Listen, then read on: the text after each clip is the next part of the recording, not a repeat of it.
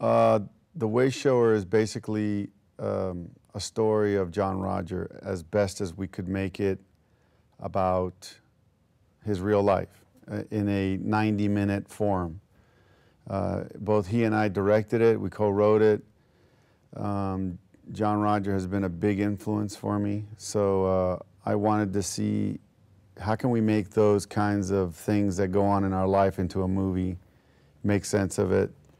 So we went to his hometown, Helper, Utah. We shot in Price and mostly around the Helper area, which is where he was raised, up in the mountains of Rains. We never shot at Rains because that's really all, it's a town that has ruins. It just has foundations of old houses back in the 20s and 30s. JR was born in 1934. I call him JR. And so we try to have period pieces of the movie relating to the 40s, 50s, and 60s and current time.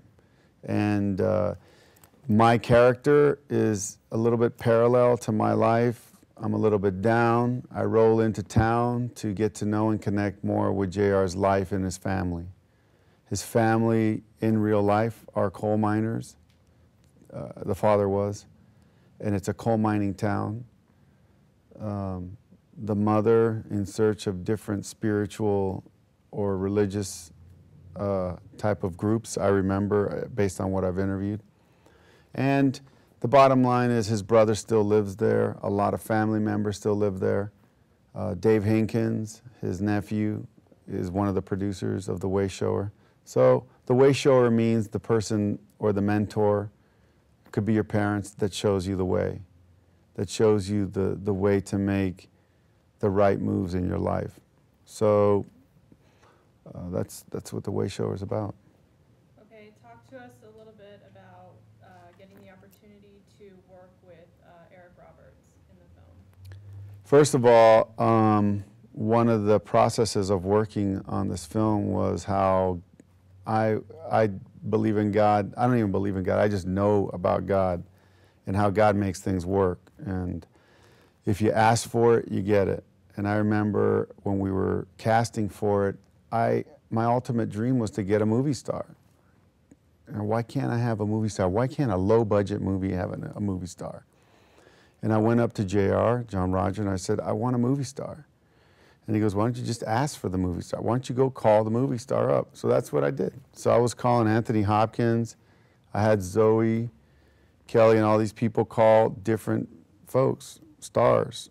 And we got, a lot of people turned us down. And then my first choice was Eric Roberts for John Roger's father. And Eric said yes. And I was like, oh my God. Then I got a little bit greedy. I was like, I'll get Anthony Hopkins for God's voice.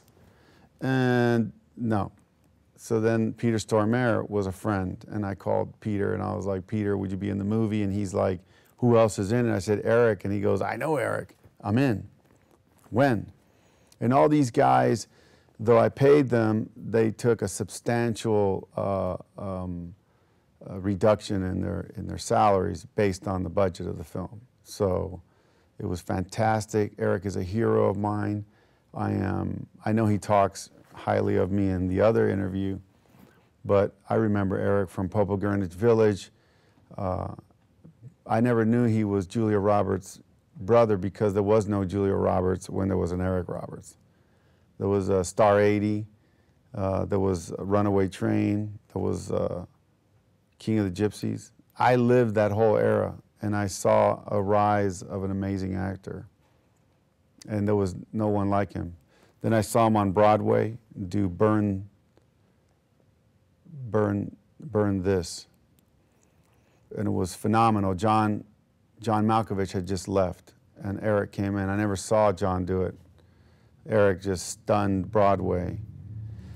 And then I saw, his career kind of, took a dip, and then it just is that's the career of everyone's. They come and go, and then, Eric, any moment, will just be stunning people again by his, again, I saw him in Dark Knight and The Expendables. I mean, the guy is like unstoppable, and I hope he never quits. And Eliza is another awesome lady, wife.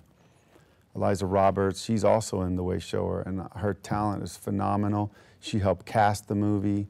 I'm forever grateful for her contribution to the movie. Nobody really got paid a lot of money for this. My crew, my cast is phenomenal. Back in Utah, period, including Helper, they were just a very, it's not that you take advantage of these people, but they're just willing to serve and help the cause.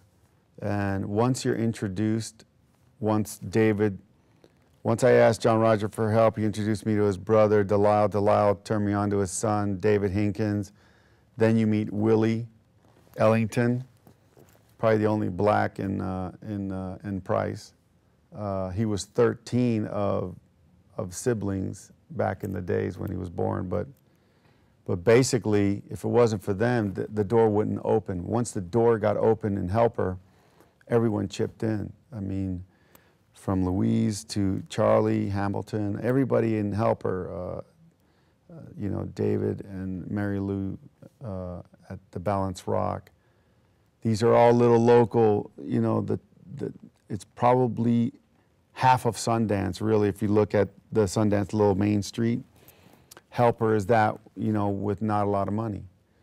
One day it will have that, you know, it's just filled with richness in the places and possibilities of what you can shoot there. It just takes a while to get there. It's about an hour and a half from Provo, but fantastic. I mean, I would never trade it for the world. I'd go there now and do another movie there because of the people, because of what their character is about. And not necessarily do they kill you. I remember the mayor, who's the butcher, came up to me and said, hey, look, we don't have a law for giving you a permit, but why don't you just hire the cops? So we hired the cops, and we did. It was great. I never had an army of police officers, you know, work for me before, but it was great. The biggest surprises was getting shoes for Eric Roberts. That was my fault, Eric, and mostly it was, you know, as I learned as a director, and I'm the kind of director that wants to know everybody's job and what they're doing, make sure everybody's happy. I totally did not care about the wardrobe department, and I will never do that again. I promised to uphold all the departments, and I thought that I could, you know, I trusted every department to do their job. That was the first time I was not going to micromanage everybody. But at some point you have to step in and have a meeting. We weren't having meetings, and we weren't sharing enough. And there were a lot of women running that department, and I guess I wasn't really listening to I should be listening a lot more. I think running a movie set is kind of like a marriage, especially if a lot of women are running it. And, you know, women will run stuff. They just want to let you know about it, that you're not doing it correctly.